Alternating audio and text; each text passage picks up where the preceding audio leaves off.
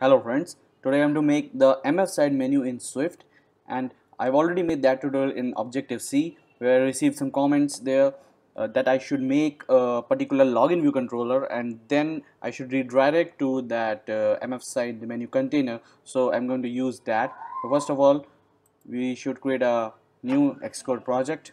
Click next and I'm going to name it as MF side menu Swift. And make sure the language is Swift, iPhone, and I'm going to store it on desktop.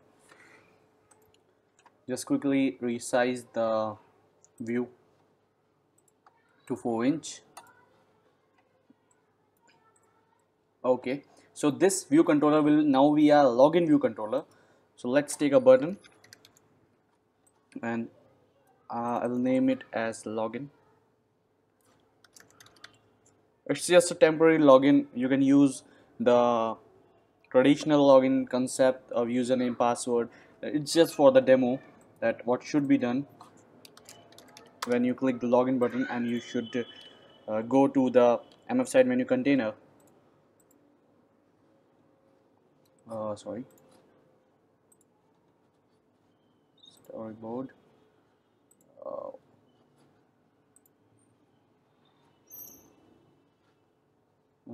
Drag it, control drag it, and make an action of this button, login button. Okay, now we need this MF side menu again, so you can install it by pod is recommended, but for now I'm going to use the dragging part. I've already downloaded that and I'm going to drag this to my project, the MF side menu. Make sure the copy items if needed is checked, create groups, finish.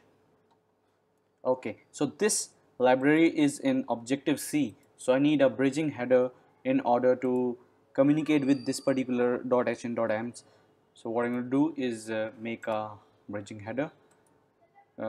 Just right click here in new file or whatever. You can press command N or file new, and here iOS source header file, and give a name as bridge header or something like that. Bridge, I'm going to name bridge header and create it. So this header will be a mediator, and this will act as a medium where we can communicate with the MF side menu library with this header. So first of all, select the project and build settings and just type bridge. So Objective-C, here you can see Objective-C bridging header, and what you're going to do, you have to you can just control drag here this bridging header and uh, or type the path manually. I will prefer to type the path manually.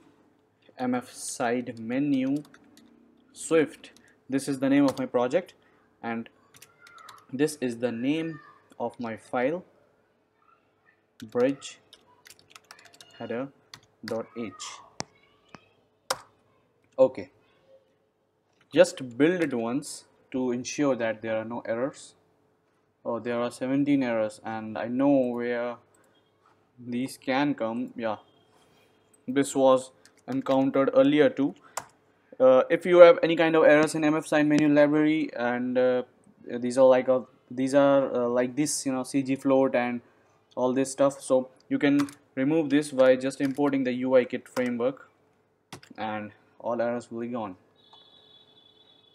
Yeah, everything succeeds, so this means that we have also configured the bridge header successfully. So now we need to import the mfsidemenu.h file. So let's write here hash import mfsidemenu.h. Now coming back to our view controller.swift, here we have to write the code where we have to ensure that we have successfully logged in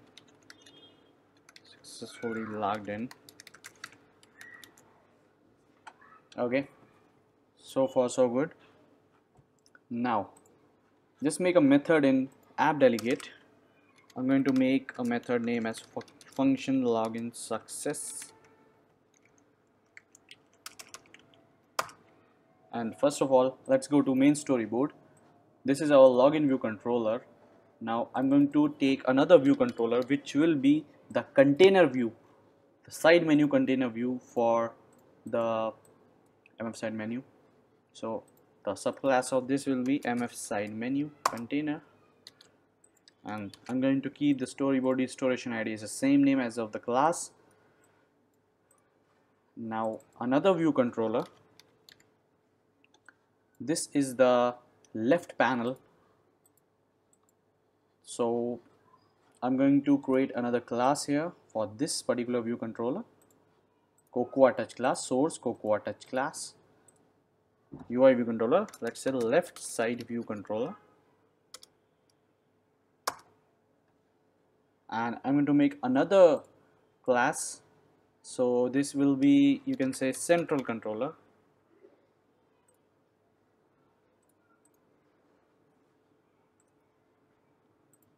Okay.